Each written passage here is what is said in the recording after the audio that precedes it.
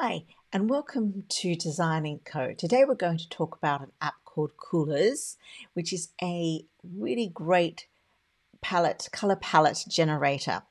I use it for everything from my branding to interior designs and also designing websites. You can actually bring in a color using a code or an image and search that color up and then generate amazing palettes. So I'd love to show you how it works. Let's dive in. Now, Coolors is a web app and the web address is coolors.co. So it has two pricing levels and it's not very expensive. If you pay yearly, you pay $4 a month, which is about $48, which I actually think is a really great value. The big advantage here is the number of palettes that you can actually save. So here you can only, if you in the free account, you can only have 5 colors in your palette, and you can only save up to 10 color palettes, where the pro version, everything is free. The other thing that is great for interior designers is this collages, which I'm going to show you later. But here you can create color libraries, collages, gradients, all sorts of things. So I actually think it's worth the $50. But let's jump in and take a look. So the first thing is you can basically have a generator. So the generator, if you start it, it's a group of colors and it gives you all of this information. So this is to actually lock a color, and this is the hex code. So if you just click on that, it'll copy the hex code, which is actually so useful. And this, you can actually drag the palette around. So if you don't like the order or you want it from light to dark, you can drag it around like this. This one is for shades, and so this is really useful if you think it's just too dark and you just want to go a teeny bit lighter. And so you can actually look at a whole lot of shades. It goes from the white to the black.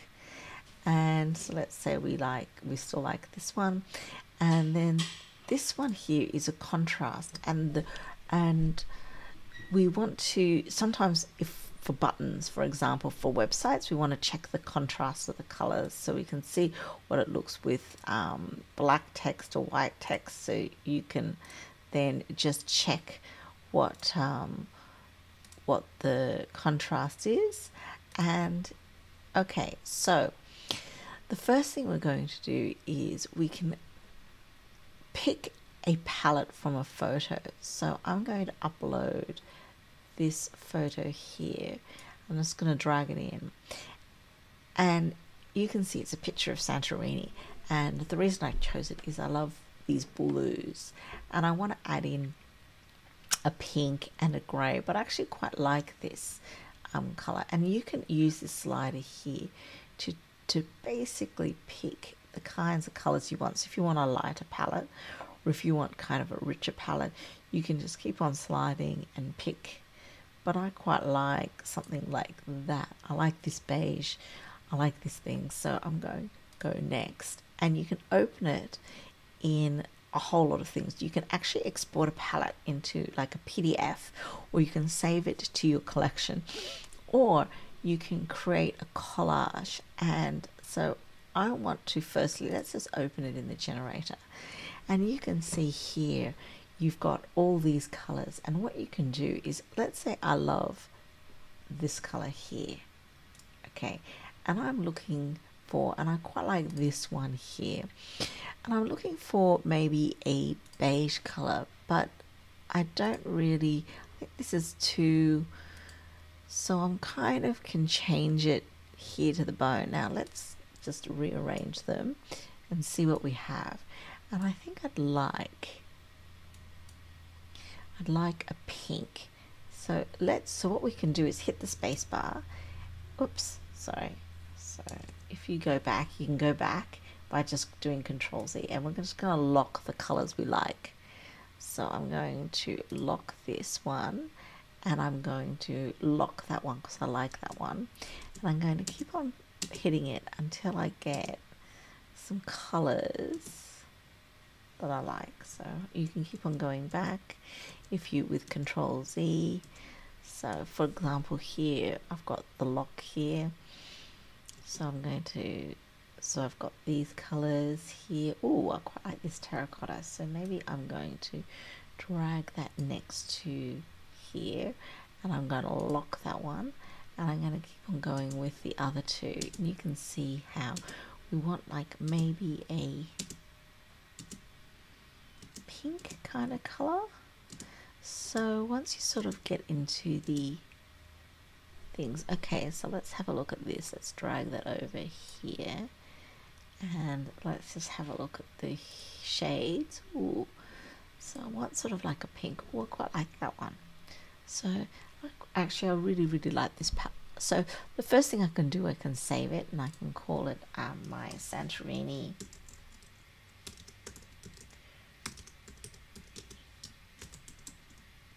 palette, and I can add some tags in here, so I might go for the web.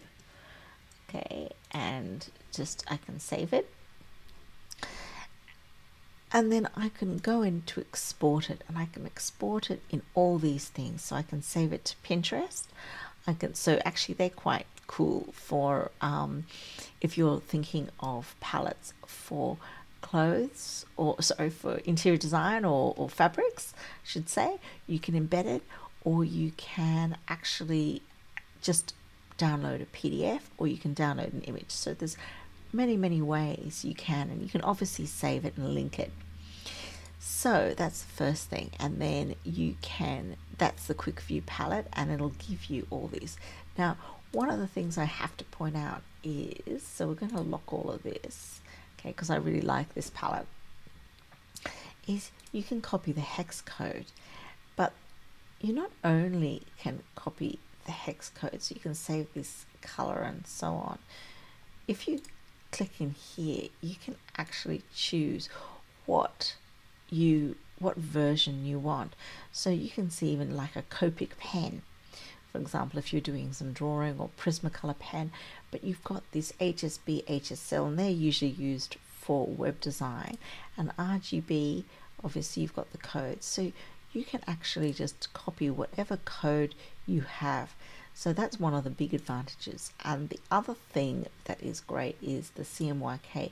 If you're going to do some print, this is the code that you'd use for printing. So that's there. Now if you go and have a look at the tools, and this is, if you have a look at the tools, I wanted to show you a really great thing. So what we can do is use an image picker, and we can create any palette. So for example, let's say we've got this palette here. Let's say we want to, we're going to look at, I'm just going to choose something from Pinterest.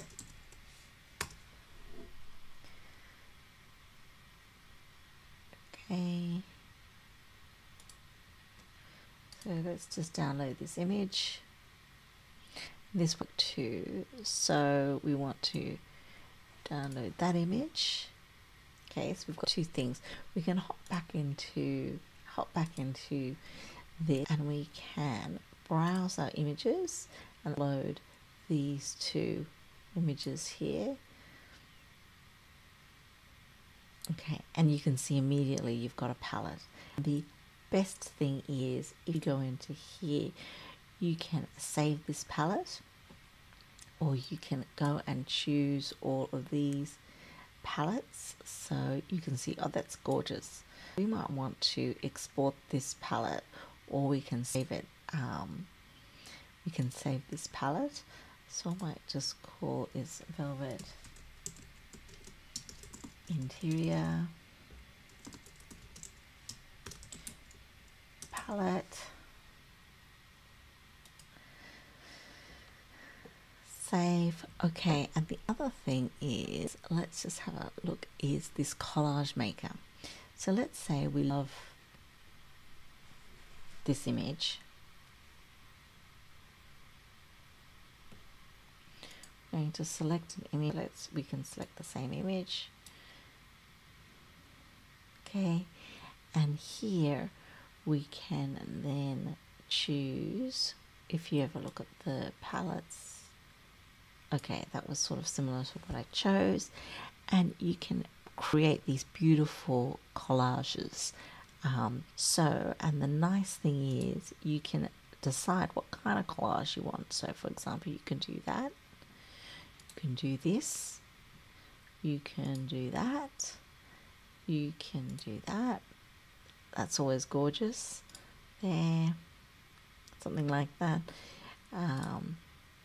That can also be amazing, and you can imagine what beautiful things you can do. Oh, and that's gorgeous, the Polaroid.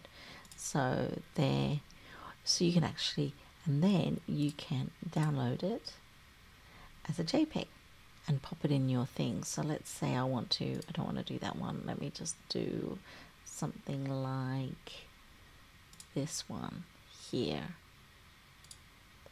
This one here.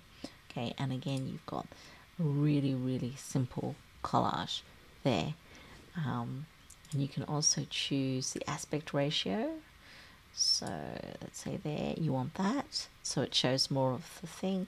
And again, you can just download this collage here. Okay, so just finally, we can make gradients, which is also great for web design. So let's just quickly create a gradient. And is we can choose a color. So let's say we know what the color is. We want to make this maybe a blue. So let's just go into the more blues.